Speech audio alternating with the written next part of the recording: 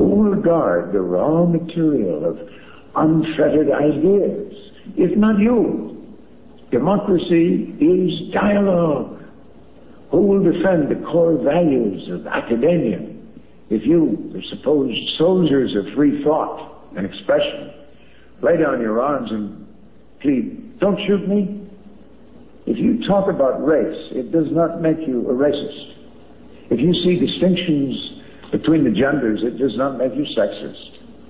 If you think critically about a denomination, it does not make you anti-religion. If you accept but don't celebrate homosexuality, it does not make you a homophobe. Don't let America's universities continue to serve as incubators for this rampant epidemic of new McCarthyism. That's what it is, new McCarthyism. But what can you do? How can anyone prevail against such pervasive social subjugation? Well, the answer's been here all along.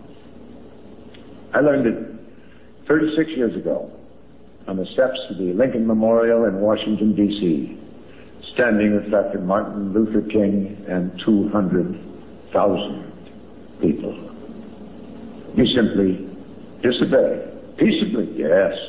Respectfully, of course. Non-violently, absolutely.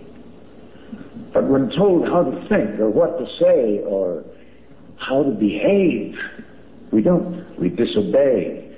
Social protocol that stifles and stigmatizes personal freedom. I learned the awesome power of disobedience from Dr. King, who learned it from Gandhi and Thoreau and Jesus and every other great man who led those in the right against those with the might. Disobedience is in our DNA.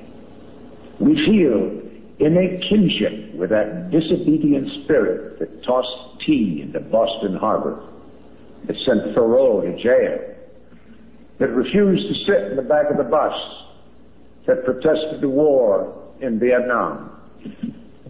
In that same spirit, I'm asking you to disavow cultural correctness with massive disobedience of rogue authority, social directives, and onerous laws that weaken personal freedom. But be careful. It hurts. Disobedience demands that you put yourself at risk. Dr. King stood in lots of balconies. You must be willing to be humiliated, to endure the modern-day equivalent of the police dogs in Montgomery and the water cannons at Selma. You must be willing to experience discomfort. Now, I'm not complaining, but my own decades of social activism have left their mark on me. Let me tell you a story. A few years ago, I heard about a rapper named Ice-T who was selling a CD called Cop Killer, celebrating the ambushing and murdering of police officers. It was being marketed by none other than Time Warner, the biggest entertainment conglomerate in the country, in the world. Police across the country were outraged, and rightfully so. At least one of them had been murdered. But Time Warner was stonewalling because the CD was a cash cow for them, and the media were tiptoeing around because the rapper was black. I heard Time Warner had a stockholders meeting scheduled in Beverly Hills. I owned some shares of Time Warner at the time, so I decided to attend the meeting. What I did was against the advice of my family and my colleagues. I asked for the floor. To a hushed room of 1,000 average American stockholders, I simply read the full lyrics of Cop Killer, every vicious, vulgar, instructional word. I got my 12-gauge sawed off. I got my headlights turned off. I'm about to bust some shots off. I'm about to dust some cops off. It got worse. A lot worse. Now, I won't read the rest of it to you. But trust me, the room was a sea of shocked, frozen, blanched faces. Time Warner executives squirmed in their chairs and stared at their shoes. They hated me for that. Then I delivered another volley of sick lyrics, brimming with racist filth, where Ice-T fantasizes about sodomizing the two 12-year-old nieces of Al and Tipper Gore. She pushed her butt against my... No. I won't do to you here what I did to them. Let's just say I left the room in a stunned silence. When I read the lyrics to the waiting press corps outside, one of them said, "We can't print that, you know." "I know," I said, "but Time Warner is still selling it." 2 months later, Time Warner terminated Ice-T's contract.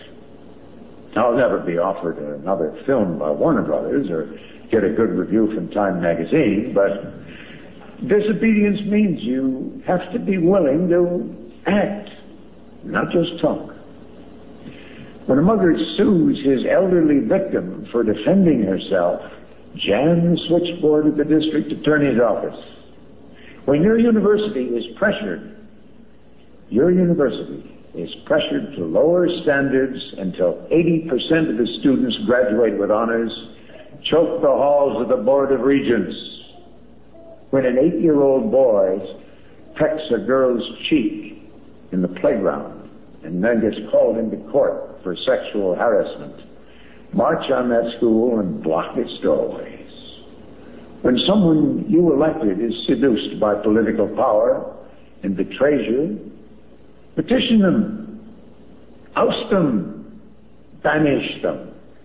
When Time magazine's cover portrays millennium nuts as deranged, crazy Christians holding a cross, as it did last month, boycott their magazine and the products it advertises. So that this nation may long endure, I urge you to follow in the hallowed footsteps of the great disobediences of history, that freed exiles, founded religions, defeated tyrants, and yes, in the hands of an aroused rabble in arms and a few great men, by God's grace, built this country. If Dr. King were here, I think he would agree. I thank you.